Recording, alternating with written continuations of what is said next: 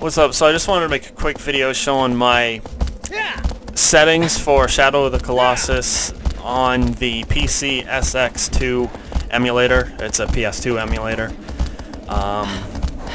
In case you didn't already know that, which I'm sure you did.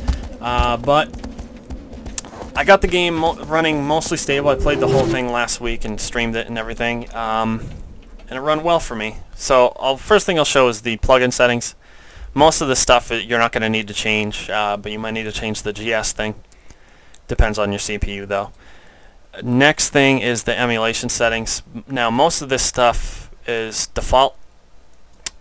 Did put clamping mode on none under VUs or whatever. GS window is kind of personal preference, like if you want it to be widescreen instead of the original 4:3. Speed hacks you definitely want to change if you're having frame rate troubles. I put EE cycle rate at 2, VU cycle stealing at 2, and that made it actually a very big difference to the frame rate. It's the reason why it's running at 60 on my PC. Also, you do want MTVU checked, because it normally isn't. Next bit is the graphics card settings, or just the video settings. And it kind of depends on what graphics card you have. I suggest using a hardware renderer, whether it's DirectX 9 or DirectX 11, because the software will not use your actual graphics card and you'll probably get worse performance.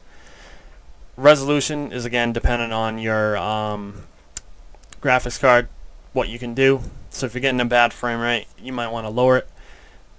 Also, same thing with anisotropic filtering and MIP mapping. Both of those are just kind of superficial. You don't need them to get the game running. They just make it look a lot better. One thing you do want to put on is CRC hack level on aggressive. And actually this little thing that pops up here even tells you to for this game, Shadow of the Colossus, obviously. And then the other thing you want is under the advanced settings and hacks, you want half pixel offset on normal. Because if you don't, there'll be like this little silhouette around the characters and it looks weird, and obviously you just don't want it. But that's about it. There's not really anything else that you need to enable to get the game running. It's mostly default, but just those speed hacks and a couple other things. So that's basically all of it.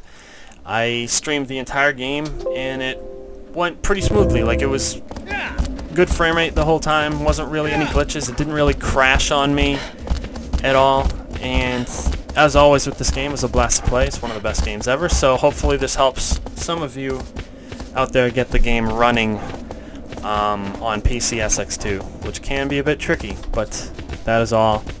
Thanks for watching. Peace out.